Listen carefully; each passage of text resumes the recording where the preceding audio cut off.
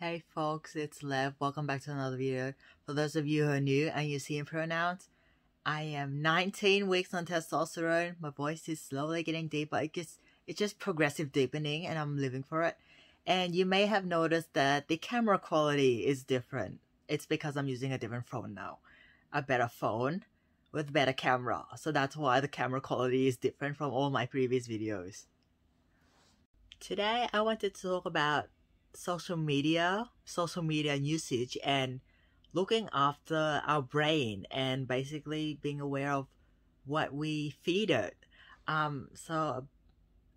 Last year during lockdown, I posted on Instagram compulsively, a lot. And what I've come to realize before I decided to permanently delete my account that has like over 200 posts that I've had for over 2 years. I lost my train of thought. 1 second. What I come to realize is that I was basically addicted to posting, and I didn't really do like random posts of just a picture of me without a proper caption. I usually draft very long posts about something and then I post it with a picture. But even if my post had meaning to it, I still felt like pretty shitty staying on it, because I realized that I was relying on validation from other people. So I basically posted more for validation than posting to actually make an impact with what I'm trying to say. Something else I subconsciously did, which made me feel worse, is compare the number of likes, not to other people's posts, but compare the number of likes from one of my posts to another one of my posts. And if a post didn't perform well in terms of people double tapping the screen for a like, I just felt worse. And if it did get more likes, which is literally someone touching a screen twice, or pressing the heart button, I felt happier with my post. I felt more encouraged to keep posting. And then if it got less likes, then I would just, maybe no one really cares about this sort of mindset. I went down that spiral. Okay, if people don't like this post, then it's probably pretty shitty. And then, why did I even try? It just goes down a rabbit hole. It's just like one thought leads to another, leads to another, leads to another. And before I know it, I'm in a deep, dark rabbit hole. And I have no way of getting out back to the top again. I should have also mentioned that my Instagram was private, so it wasn't on public. I only had like 40 something followers, which, yeah, that didn't bother me, but the number of likes for each post did. So it was a private account, yet it still basically messed with my head. And I reached a point where I decided I don't want to live like this anymore. Like, I don't want to live and get short-term fulfillment from writing posts and have people give me validation by liking the post, which is someone touching a screen. Like, I literally thought of it like that, and I'm like, why am I giving so much damn meaning and giving so much power to people touching a screen for a like? Like, that is just not how I want to live my life. Like, that's, if I think about it, it's meaningless. It's literally someone touching a screen. I don't want people touching a screen on their device to essentially rule my life and my mental health.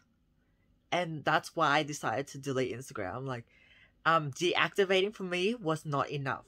I had to take a bigger step, which is to permanently delete my account.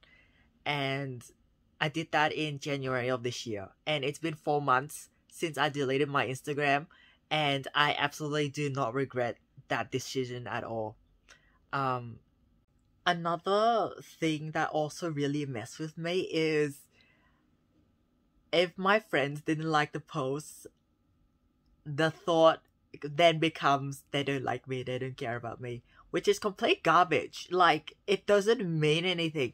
But like, when I was stuck in that loop, it was really hard to separate the two things, like my friends liking my post and they care about me in real life. But then like it was hard to separate it, and that's also something that really messed me up. And that's why I also decided to delete Instagram, because I don't want to live. I wanted to rewire my brain and change the way I saw things, and the only way I was to achieve that is to get off Instagram completely, delete my account, close the chapter, and move on. It's actually like unbelievable how one thing can just lead to another and it just spiral down. It's like, okay, I posted, they don't like my post, they don't care about me, maybe I'm not good enough. It just goes down like that. Like, it's just a spiral. One thought leads to another, and this dragged on for months for me. Like, I would feel happy some days, and then out of nowhere I would just feel shit. And one of the things that led to that was this spiral of negative, unhelpful thoughts that were not true, which were reinforced by social media validation or lack of validation. It just fed the cycle. Staying on Instagram fed the cycle. The cycle of sadness, seeing myself as less than, it just perpetuated the damn thing. And I'm just like, I'm sick of this. I don't want this anymore. No, I don't want this anymore. At first, it was really hard. Deleting it, like, that was really hard for me. Like, I had become, I guess, emotionally addicted to this cycle, and it was, hard to break out of it. It's just like being addicted to anything, really. It's just, you're so used to it. Like, I was so used to it, even though I knew it was not good for me, and I knew that it was destroying my mental health, and I knew that it was I'd like negatively impacting the other domains of my life. I knew all of this logically, but emotionally, I was so hooked up. I was so hooked in this cycle, and changing it was a difficult decision. The withdrawal really started to hit me. I'm like, and it just felt like I was lacking something in my life, and I was very out of balance, because was something I was used to for so long, and then suddenly I just stripped it away from myself, and am expected to, I guess, cope with it without it, which is there is an adaptation period. But I knew that this short-term pain and persevering through this difficult time will lead to benefits and positive outcomes in the long run. And 4 months on, I can definitely say I see a lot of benefits to this, which I will talk about now. I forgot to mention before the benefits. Every time I went on Instagram and I saw people's stories and posts, I just felt shit. Like, I just felt lonely, and the FOMO kicked in subconsciously. I don't like to admit it, but that really messed with me as well, the FOMO. And I know, seeing other people's lives, like, it seems so much better than mine. And I compared my, I guess, difficult days and dark times to the highlights of people's lives. And that's something that social media does, like any social media. We're comparing our tough times with people's highlight reels, which is unrealistic, but I think all of us do it subconsciously. And that's also why I wanted to delete Instagram, because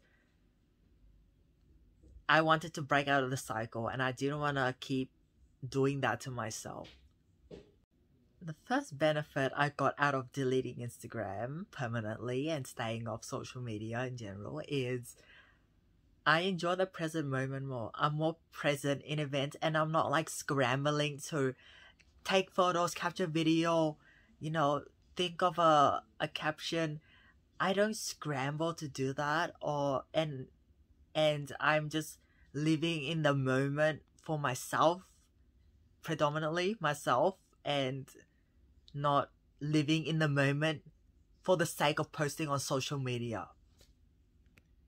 Linking to that, I don't get distracted as easily trying to think of a post. Like, in the present moment, I'm not distracted, and I can fully pay attention, which then makes the experience I'm in more meaningful and memorable, because I actually paying attention to it, being fully present, not thinking about what am I supposed to say on social media.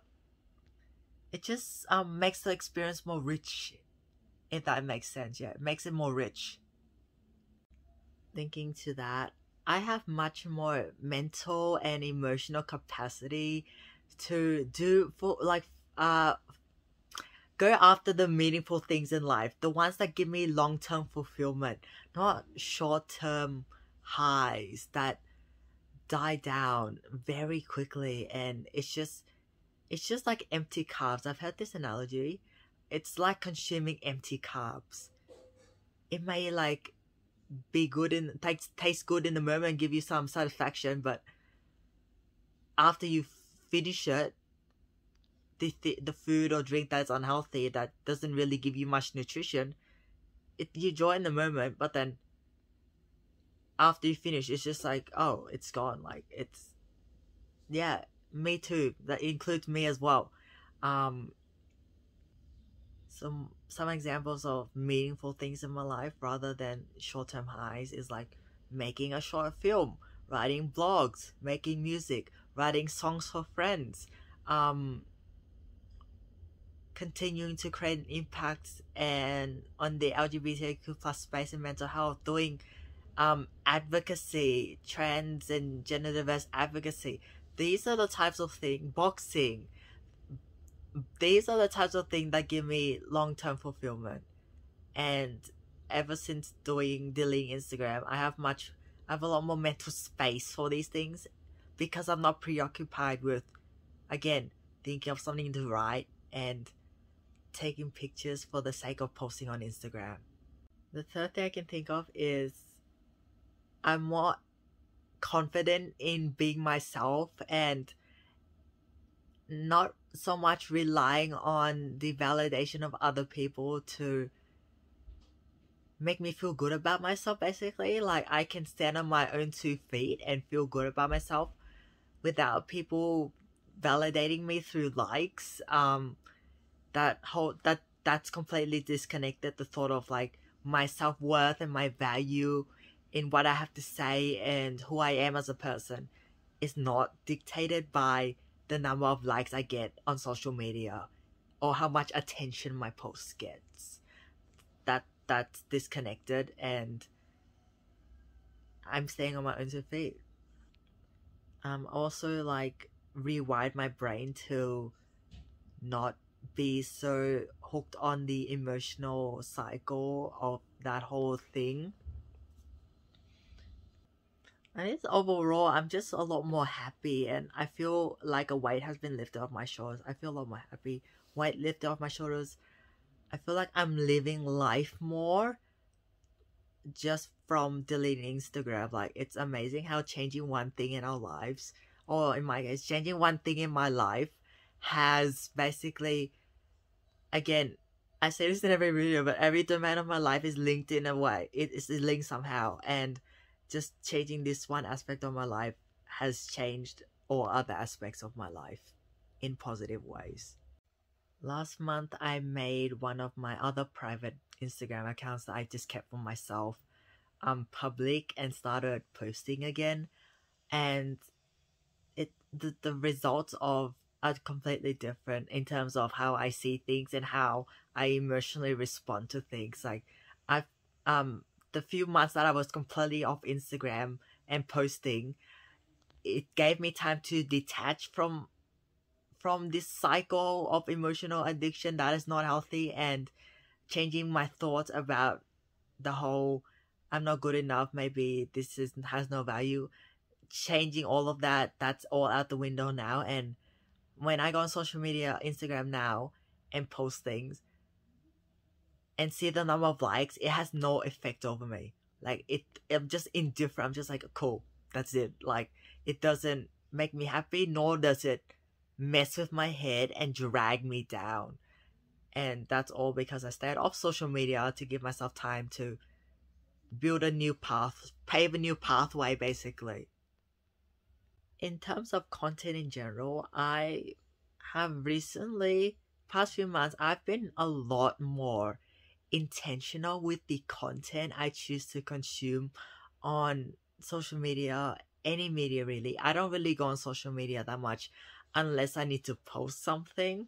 Otherwise I don't go on it because it's just so boring. Even Facebook, I've tried it. Like, I scroll for like 1 minute and I'm just like, why am I here? Like, I do this, I guess, mini experiment repeatedly where I go on Facebook maybe once a week or I don't know, once every 2 weeks. And I see whether it gives me that fulfillment. And I scroll, I'm just like, I don't care about any of this. Like, why am I here? So that's why I'm like, I stay off social media because it doesn't give me any sort of fulfillment or meaning or add any value to my life. Um, yeah, same with Instagram now. I don't really go on it unless I need to like message someone or post something. Otherwise, I don't go on it. And I'm very intentional with how I use it. So before I go on social media, I'm like, are you gonna use this with intention? What are you intending to do on social media? And yeah, I ask myself questions before I go on. I don't, and that helps with the compulsiveness thing as well. It also reinforces the new pathway I've paved. Using it with intention, asking myself questions, it really reinforces the path I've paved. I'm also aware of like the content I consume in general, including YouTube.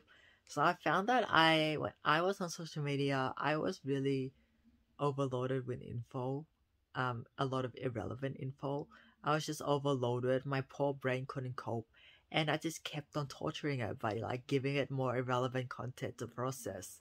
And I experienced like brain fog and those sorts of things, like brain fog. I'm just overwhelmed. There seems to be no more room in my brain to be able to do much more. And it's because like I keep bombarding myself with content and stimulation, and my poor brain doesn't have basically, it doesn't even get time to pause and take a breather. That's how I imagine it. It's just constant stimulation, YouTube, TV, music, everything just bombarding me. And I come to realize that I don't care about the random content I watch on YouTube. Like, I don't care about it. It doesn't really add meaning to my life. I'm not saying I don't watch videos just for fun, like fun videos. I do that sometimes.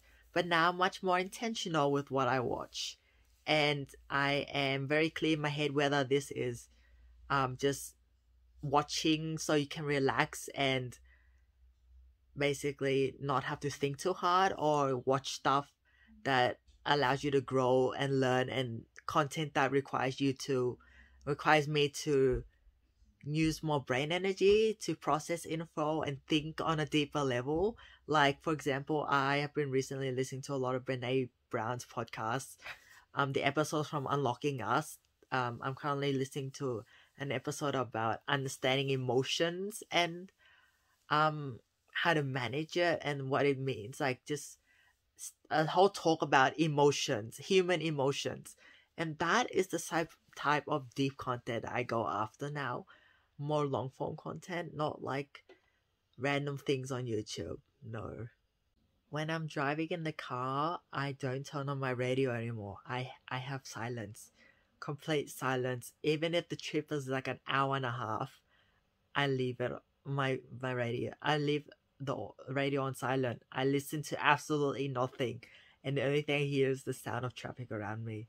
I have all my windows up as well, so it blocks out all the sound. It's just nice time for me to be with myself, with my thoughts, and enjoy the silence and actually give myself room to think about things rather than again being bombarded with info and my brain's just trying to hold info and I don't really think about things. That's not how I want to live my life. Yeah, I've been reducing a lot of the amount of stimulation coming in where possible. so that when I do decide to consume content, I have capacity for it and actually pay attention to it fully, and not half-ass listen or watch something and then completely forget what is being said because my brain's already overloaded. So yeah. I feel closing thoughts. Social media is not a bad thing. Like, this technology is incredible in being able to connect with others, share a message, advocate, be vulnerable with the world in the hopes of helping others. There are a lot of good things about the existence of social media. Um, it's more about, what's more important to me is, how do I use social media? It's not saying, okay, social media is bad, it is the enemy, like, to wipe it off the face of the earth. No, it's more about, how am I using social media? Am I using with intention? That's the important thing. What is the intent behind me going on social media? That's the important thing. The intention of use of social media, not social media itself. And just be mindful of what your brain is bombarded with on a daily basis. What kind of content or anything really that you are exposed to. And you might, if you're feeling too overwhelmed and that your brain is just at max capacity, maybe it's important to take breaks from it. Basically, have periods of silence throughout your day to let your brain pause and breathe and process things. Yeah. Thanks for watching, folks. I hope you enjoyed the video, and I'll see you in the next one.